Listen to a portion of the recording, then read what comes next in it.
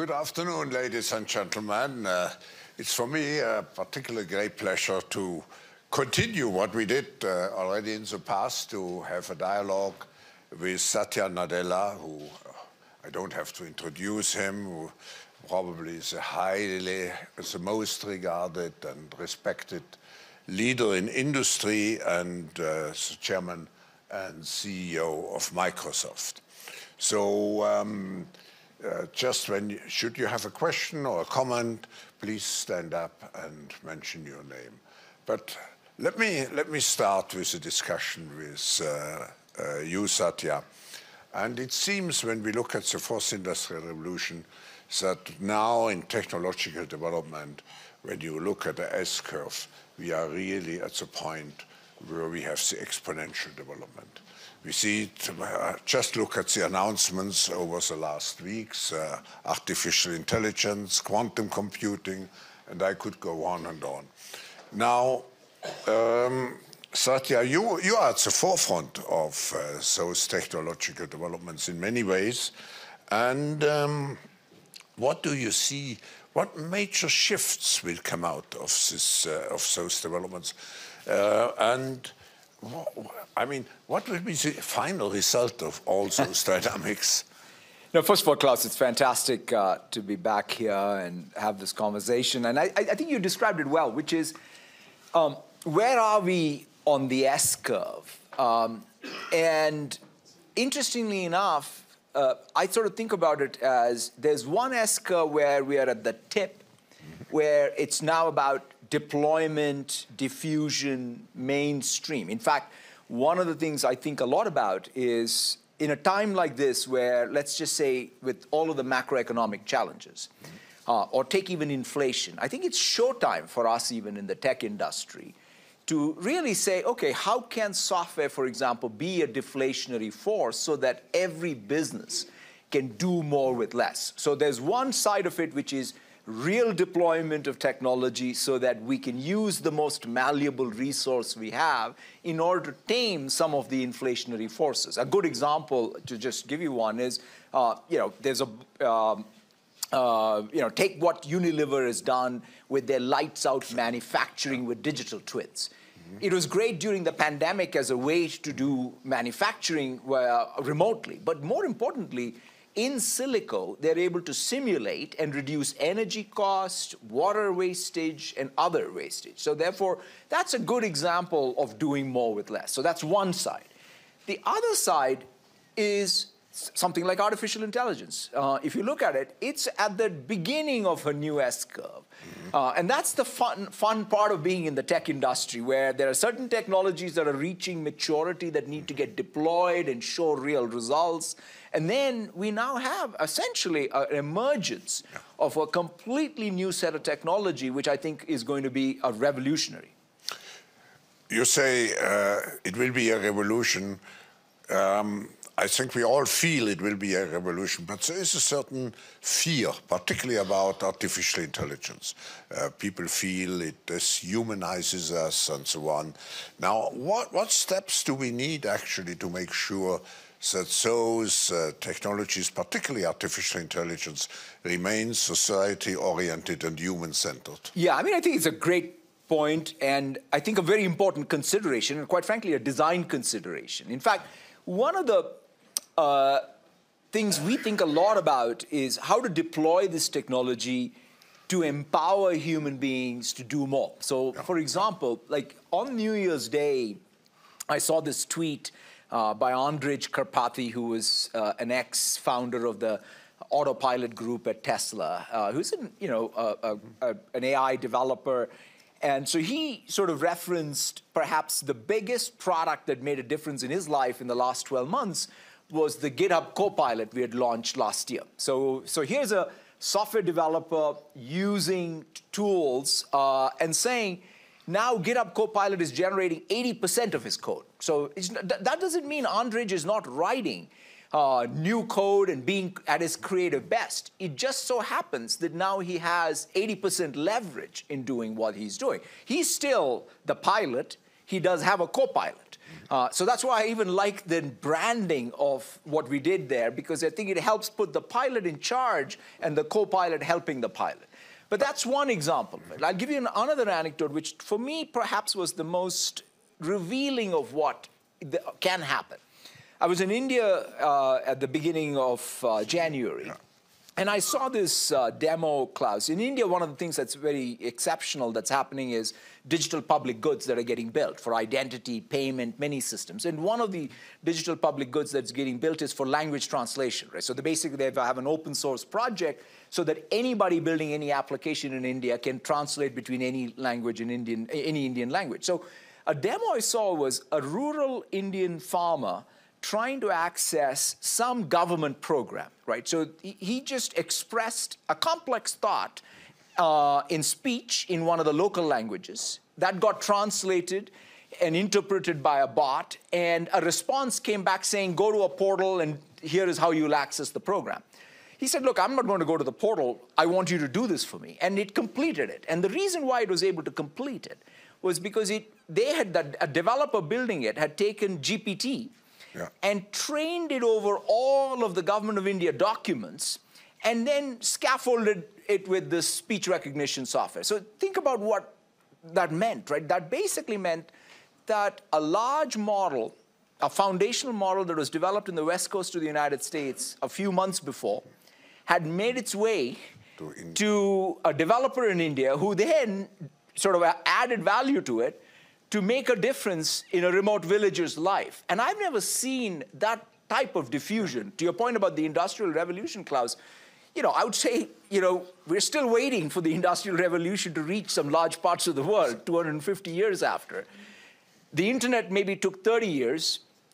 Maybe the cloud and mobile took 15 years. And now I think we're talking months, which to me, I think is perhaps the benefit. Doesn't mean, to your core question, we shouldn't take something like AI safety, yeah, as a core consideration right, at the design time. And so therefore, even when we launch these APIs, which we did this week, one of the key things is the APIs have safety built into it for harmful content or the context in which they're used. So a lot of work needs to go into it still, but we think of both the unintended consequences and the benefits both being something that we harness. So you feel that GPT and similar technology will become very fast, penetrating our lives, business lives, but also personal lives? Yeah, I think about, we all remember in 2007, 2008, the birth. So that was the last time I would say we had major platforms being born, right? The mobile platform,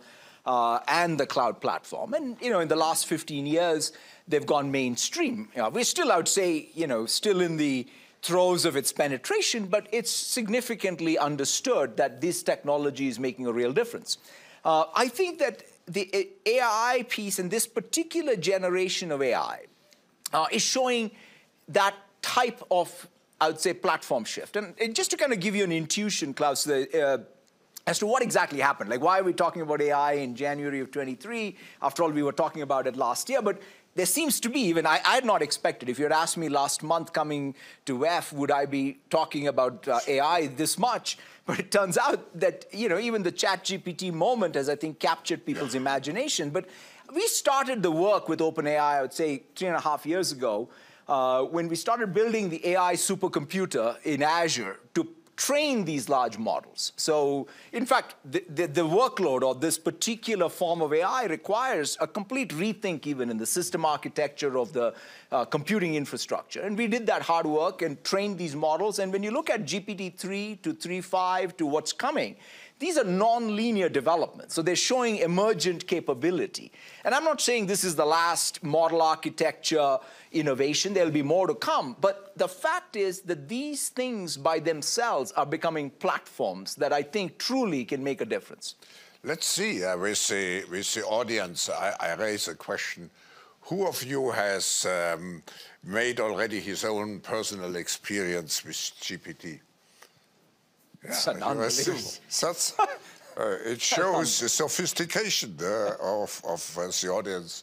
Now, there's another technology which we demonstrate here, and we actually do it in cooperation, in partnership with Microsoft and with Accenture. But we have 70, 80 companies in a consortium behind us. It's the Global Collaboration Village, which is the first, probably the first metaverse application for public good. What are your thoughts about it, Satya? First of all, I think the vision you've had, Klaus, around using this new technology of metaverse and these immersive experiences to bring the world together, to both have that sense of community presence and collaboration, I think it's just absolutely needed, right? I mean, if I think about what is special about Davos, it's about the ability for multiple stakeholders to come, convene, learn, debate, come out of it with energy on what they can do to change the world. And so to some degree, to say that if there's some new technology that can, for example, really bring this global collaboration village to life, where not only can people collaborate when they're here, but it can be an ongoing thing. I think it's fantastic. So I think I would encourage everyone to go see the exhibits because I feel the thing that is most, for me, game-changing about this particular technology is that sense of presence one has, right? Which is when you're even virtually interacting. I think during the pandemic, all of us obviously did a lot of video meetings. And I think it has definitely got us through the pandemic, and I think they're going to be very much part of our lives. And I think of this as a very natural extension of it, because beyond video meetings, if you can have more immersive experiences where that presence, the co-presence can be felt, you can understand the impact of any of these hard topics that we're talking about, I think that can be pretty game-changing. So I think it's a brilliant idea. I'm glad to be partnered with you on it, and I would really encourage everyone to participate. Let me just see who has participated at the demonstration. Those who haven't, I think, have still an opportunity to do so.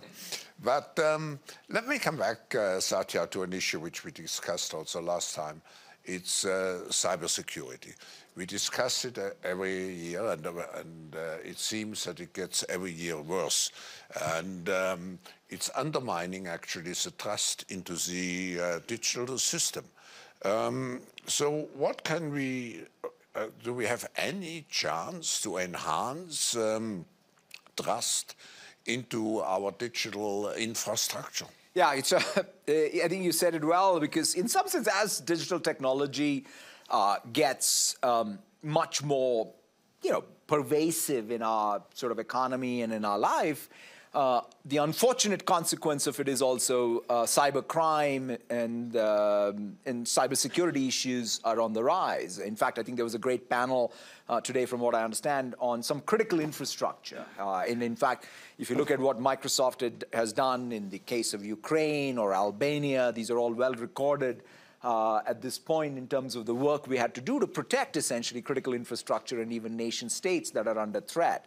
But to your point, interestingly enough, you phrased it right, which is in order for us to have trust and security, you have to have an approach which is zero trust, which is kind of the paradox. In fact, the way the security community talks about the best way for you to have security is to assume breach and then think about your defense, if you will. And so therefore, we have at Microsoft developed an end-to-end infrastructure, whether it's from identity to the endpoint security to application security to the infrastructure security with the zero trust architecture. But not only that, we see trillions of signals, right? Because at the end of the day, it's an intelligence game. And so we are taking the intelligence/signals we have and using it actively, right? The only reason why we were able to intervene in the Ukrainian situation was because we saw the signals long before even the attacks, and therefore we were able to then help evacuate essentially the Ukrainian government into the cloud. And so those are the kinds of proactive action that we have to take, I think, in order to protect. So the operational security posture of every organization, every nation, every public, critical infrastructure institution is going to be very, very important. But how do you explain that most of the companies are not yet on the level they should be, and what can be done in order to increase, to make it, let's say, a general rule, like everybody today probably closes the door in the evening? What can we do? Yeah, I mean, one of the things in which we always advise is, use the cloud. So, for example, one of the ways to be secure is not to be fighting this alone. Because at some level, you want to be able to get leverage. If you go back to what I said, this is a signals game, you want to have the signal strength on your side versus being isolated. So that's one of the reasons why I think it's going to be very important for us, especially around local government, public infrastructure, to be able to modernize the infrastructure and have it run in what is environments that are really well suited to fight the cyber criminal activity. I may change to a certain extent the nature of our discussion, come back to an issue which of course is very much in our minds this week here in Davos. It's the energy sustainability and energy transformation. And you are one of the pioneering companies because you want to be by 2030 not only carbon neutral, but carbon negative. By 2050. Which means to take up the sins in the past and to correct them. Now, what would be your advice to other companies, and what can Microsoft, what can the technology, like your technology, do in order to help other companies to achieve, to go faster in energy security and energy? Yeah.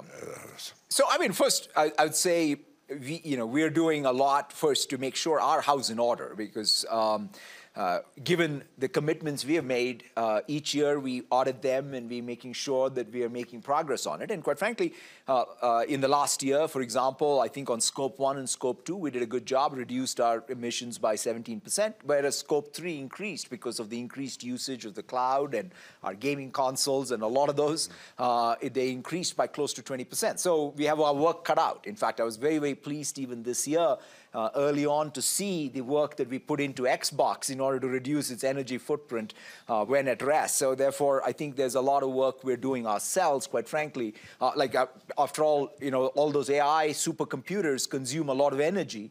And so one of the key things is that everything from the data center design to the power draw of the chassis in which these GPUs are racked, I think the cooling systems, this is sort of innovation agenda that's front and center for us. The second thing, though, to your point, Klaus, which is one of the places where I think we can make a real difference, and we're working hard, and we have launched something called the Cloud for Sustainability, is around carbon accounting, right? So as somebody described it to me, it's like we are trying to deploy an ERP system at the same time as the GAP rules are being created. And so you need an approach even to how one does carbon accounting that is more flexible and keeps up with all the data that's coming in. And so we have a software system with many partners. We now want every small business, for example, I'm here, like in Europe, I think every bank now is going to look at even the carbon footprint of companies before giving credit. And so in order to enable that and enable the fluency of that, I think I can do a lot of work. And one other thing I'd also mention, going back to some of the AI pieces, and even sort of you mentioned quantum, I think the core, at least my layman's understanding of even the energy transition challenge is we want to take 250 years of chemistry and compress it into 25 years. And if that is going to be possible, or one of the ways that is going to be possible is with computing power, and especially computational chemistry. And so we're doing a lot of work in whether it's AI techniques or even quantum-inspired algorithms, even being run on classical, to help with, I would say, computational chemistry and the discovery of new molecules that can perhaps accelerate this energy transition. I want to take you up on the word quantum, come back to the fourth industrial revolution. For some people, quantum is still something in the future. For some, it's already reality. Where do you stand in terms of we've had a research program in quantum. In fact, in the last year, there have been some real breakthroughs because we've had an approach to quantum where we are trying to not just achieve quantum supremacy, but to be able to build a general purpose quantum computer, you need to have sufficient number of stable qubits. And so the approach we have taken is that approach where can we build a general purpose quantum computer? And we have sort of published results on some of the breakthroughs in the last year. So I do think it's still, a ways away. It's not here today, but I think the interesting thing is the software stack that needs to be built for quantum is getting built actively. In fact, if anything, the fact that you can simulate quantum algorithms on classical is one place where we can, in fact, already start benefiting. But let's face it, I mean, there's lots of things that are happening that are rapidly moving, whether it's about on the encryption side or how do you, in the post-quantum world, protect yourself. And so these are all fields that are actively both being researched as well as being deployed. If we look at economic growth in the last 10 years or so, it has been very much driven by companies like yours, and there was a kind of tech boom. And now, lately, we have seen the news about layoffs. And does it mean that the existing business model on which the tech industry was based is coming to an end and has to be replaced by a new model? Yeah, I mean, I would say there are two things, right? One is, I look at it in two ways. One is the overall economic growth in the world. Because at the end of the day, all of us are governed by what is happening in the world, inflation adjusted in terms of economic growth. So because no one can sort of defy gravity, and the gravity here is inflation adjusted economic growth. And I would say all up in the world, the inflation-adjusted economic growth has been pretty weak. And one of the things that I'm optimistic is digital technology can help boost it. Things like artificial intelligence can help boost it. That said, in the tech industry, we grow multiple times GDP. And so the question is, during the pandemic, there was rapid acceleration. I think we are going to go through a phase today where there is going to be some amount of normalization of that demand. Quite frankly, we in the tech industry will also have to get efficient, right? It's not about everyone else doing more with less. We will have to do more with less. So we will have to show our own productivity gains with our own sort of technology. And then coming out of this cycle, though, Klaus, I do believe that as a percentage of GDP, tech spend, by definition, will increase. And not because it should just increase. It will increase because of its contribution to the all-up GDP growth. So that's sort of how I view, I think, what's happening in our industry, our business model challenges, but more importantly, what I think are the economic challenges in the world. But Satya, I would go maybe even one step further and would say the next phase must comprise much more the application of those technologies in areas where it is not yet applied. And I'm not thinking only of developing countries, I'm thinking of education, I'm thinking of agriculture. If you look just at those two areas, they are very old-fashioned.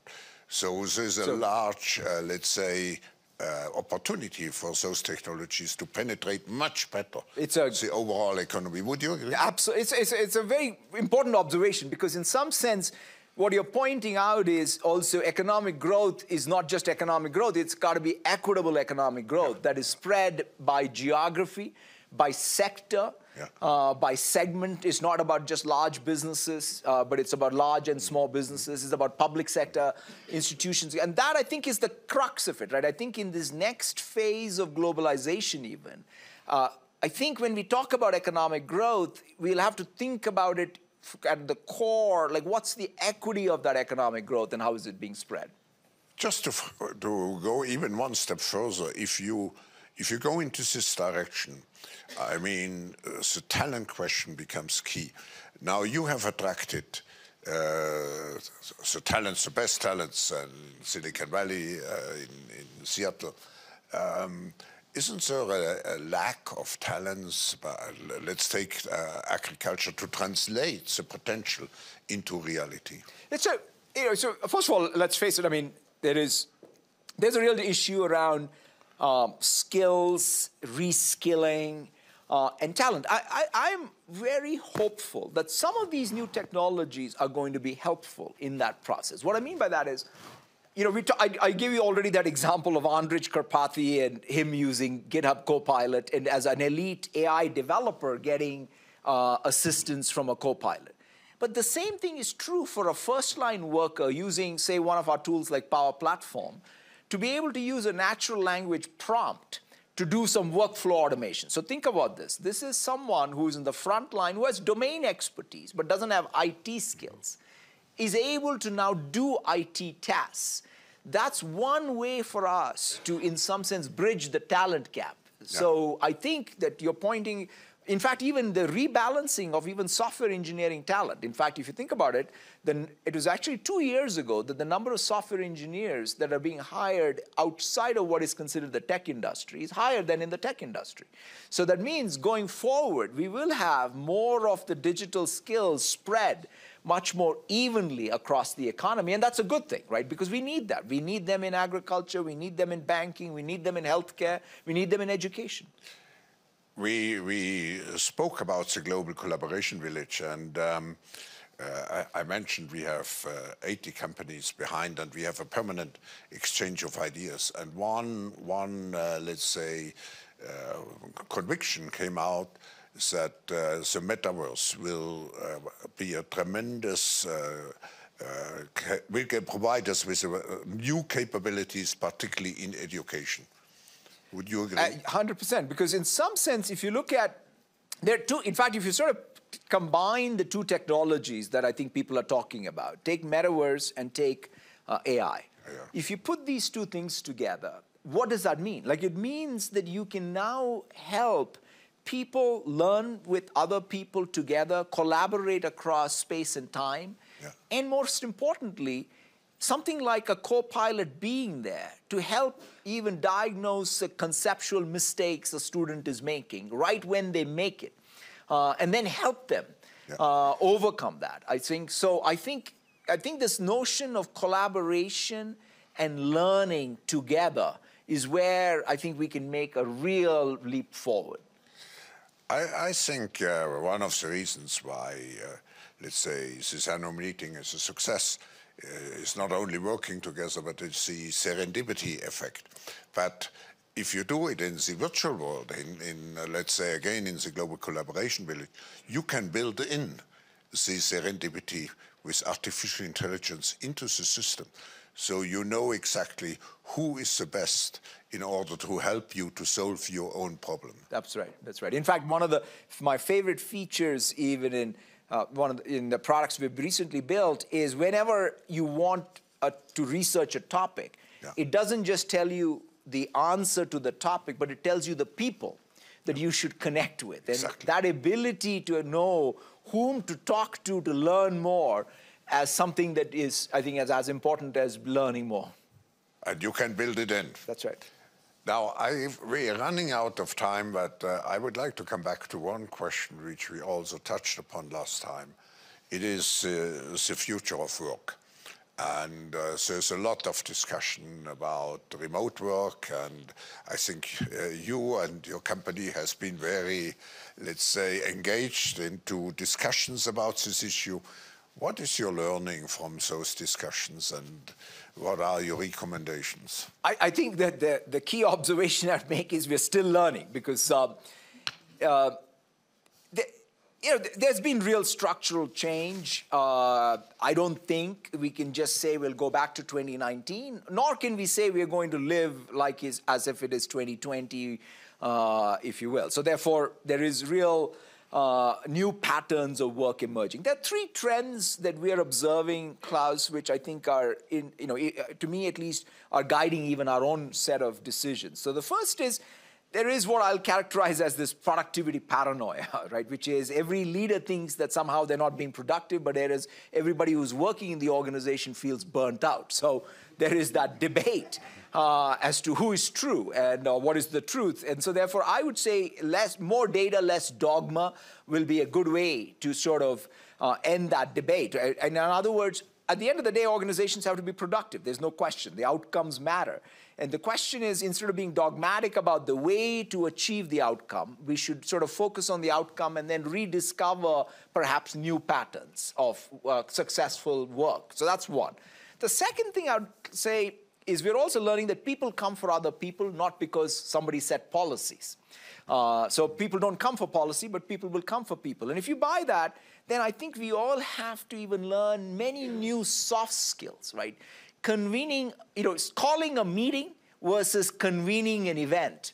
Two different things, because you set, like when you do convene an event, you set so much more context, you market it, you help people have a successful event, whereas meetings, sometimes you go in unprepared, you don't worry about what the consequences of that are and what have you. So I think we all have to learn, be much more deliberate, learn a lot of soft skills so that people-to-people connections are really forming, because that's, I think, very important for social capital. The last thing I'd even say is, it will be very important for us not to take for granted that the people who work in our organization are all connected to the company's mission or the organization's mission. And so re-recruiting, training. In fact, one data point we observed is unless and until people feel fulfilled in their jobs in terms of new skills that they're acquired, they're not going to have loyalty to the organization. So us really investing in their progress inside of the job and the sense of accomplishment, I think, are going to be important. So tools and technologies are there, but I would say new management practice and sensibility is perhaps what we will all have to develop. In this context, you just used the word loyalty. How would you describe loyalty of an employee towards Microsoft? No, look, I think at the end of the day, I always say, the most important thing is for people to sort of think of, who are working at Microsoft, is they should think of Microsoft as a platform to be able to connect with our mission to achieve what's core to them. I think that's the social equation. I think the loyalties only exist if Microsoft as a platform is helping them achieve what they want to achieve. It's sort of not something that we take for granted. It's something that we have to earn as an organization by giving people a platform. So you have to build an attractor. Absolutely. And also give them a reason why they think of Microsoft. It's the purpose. Yeah.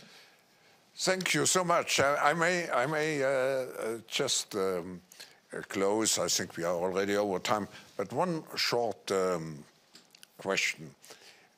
I met so many leaders, and you may have seen in the agenda, I wrote a small article about how I define leadership, and I said leadership is a combination of soul, brain, heart, muscles, and nerves. The soul standing for purpose, the brain standing for professionalism, the heart standing for passion, and the muscles for implementation capability and good nerves you need today. And I think we just have seen a leader who combines all those 5 dimensions. So thank you very much. Thank you so much.